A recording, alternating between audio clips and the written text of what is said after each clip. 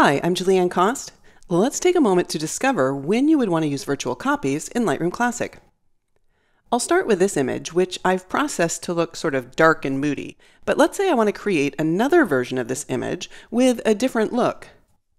I'll choose Photo, Create Virtual Copy, or we can use the shortcut Command or Control plus apostrophe. Lightroom Classic creates a secondary thumbnail that it stores in the catalog. But there's only one original on the hard drive, so we're not taking up additional space like we would be if we had to duplicate the original photo.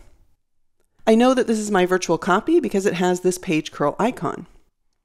If we make changes to the virtual copy, for example, I'll tap 3 to add a star rating, or I could add keywords or captions or other metadata, the changes will only be applied to the virtual copy and not the original. Likewise, I can select and then make changes to the original without affecting the virtual copy. Next, let's tap the D key to move to the Develop module, and from the Preset panel, I'll apply a landscape preset to change the look and feel of the image. We can see in the film strip that only the virtual copy was changed. We can create as many virtual copies as we need to. I'll select Photo, Create Virtual Copy again, and we see the new thumbnail in the film strip. I'll tap the R key to select the crop tool, and I'll just select the aspect ratio that I need for my feature image on my blog. I'll make a little adjustment and then crop the photo. So now we have 3 visual representations of the same file.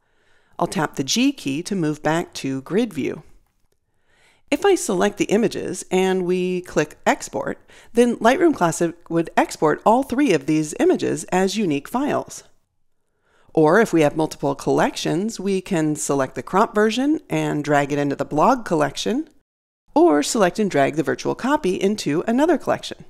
Or we can have them all in the same collection like we do here.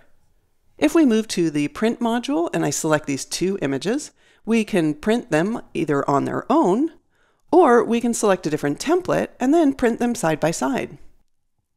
Okay, let's return to the library by tapping G. If we no longer want a virtual copy in a collection, we can tap the Delete key to remove it. If I want to delete the virtual copy from my Lightroom catalog, then I'll right-click or Control-click on Mac and choose Go to Folder in Library.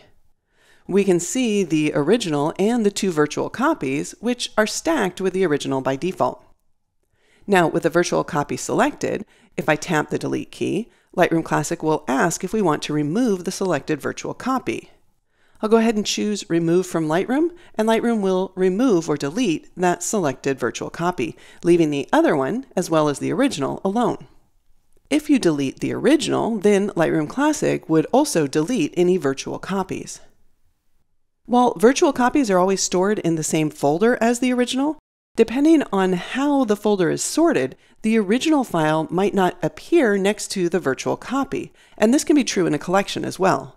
Here, I'll drag the virtual copy to create a custom sort order. This will also unstack the virtual copy from the original.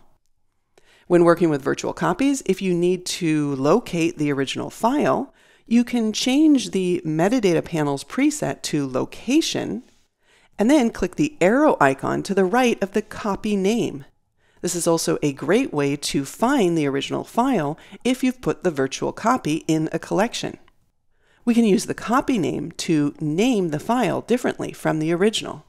Now, to quickly see all of the virtual copies in a folder or collection, we can select the Attributes filter and then click on the virtual copy icon. All right, let's select None to remove the filter. If you want to swap the settings that you've applied to a virtual copy with the original, you can select Photo and then set Copy as Original. Excellent. I'm Julianne Cost. Thanks for watching.